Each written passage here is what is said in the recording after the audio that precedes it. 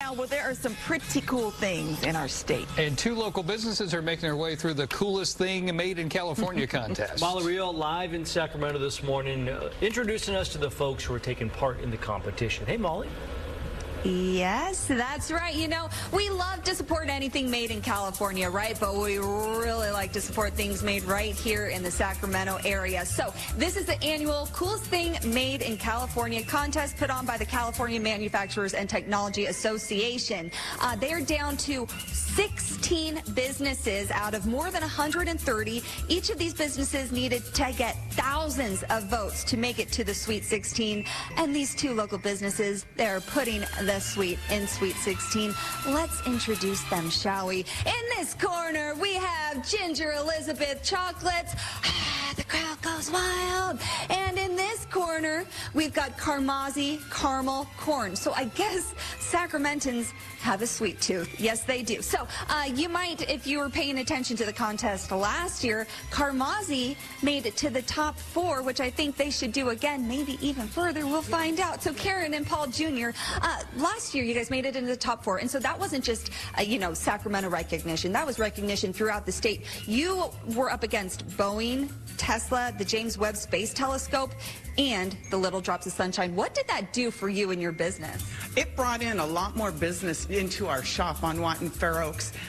People who had never had our product before got introduced to it, and people wanted really good caramel corn, and they found us because of that. Yeah, and you can't deny the businesses you went up against. Those were cool things, very cool things. But what did it mean that these things, like handmade with love, made it to the top 4 with them? Well, it's always good to see that people still love homemade crafts and something that comes from a family, and it's really awesome to see that support from everyone. So people still love good treats that are locally made. They sure do. Speaking of which, by the way, you guys are up against an automated taxi. Cool, but not a drop of sunshine. Over here, a taste of California, literally. Ginger Elizabeth Chocolates, you are new to the competition. Congratulations on top 16. Oh, thank you. And Ginger Elizabeth, your name is kind of a household name here in Sacramento. We know you. We love you. What does it mean that the rest of California gets to hear about how cool you are? Well, it's always amazing. Yeah. We got to spread the love, and we do a lot of, you know, we support a lot of local farms here in Northern California, so getting a box of our chocolates is like a taste of California, and it's great to be in California. Right. To give Ginger Elizabeth, you know, recognition and more clout in the state, that's giving local farmers recognition as well, which is a beautiful thing. So here's the thing. You are going up against edible cups, also a very cool thing. But is it Ginger Elizabeth Chocolates? Is it a taste of California farms? I'll let you decide. But you should decide. You should vote. So the Sweet 16, that bracket ends today at midnight. So I need you all to pull out your phones. You can vote once today for each bracket on each device that you own. Pull out your phones right now. Type in coolest thing in California.com. I think it's on the screen.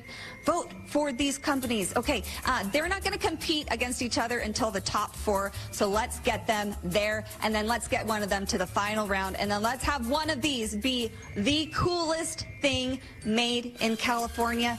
Can you do that for me? Can you do that for Ginger? Can you do that for Karen and Paul Jr.? Please, we're begging you.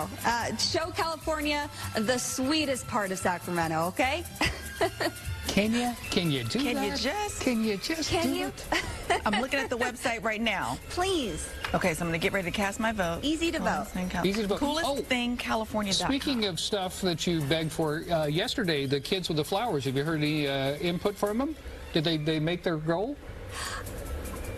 I need to text them. Thank Okay. you. I will do a follow-up, Cody. Appreciate that. There it is. just Molly begging for things on GoodDay. Thank you, Molly.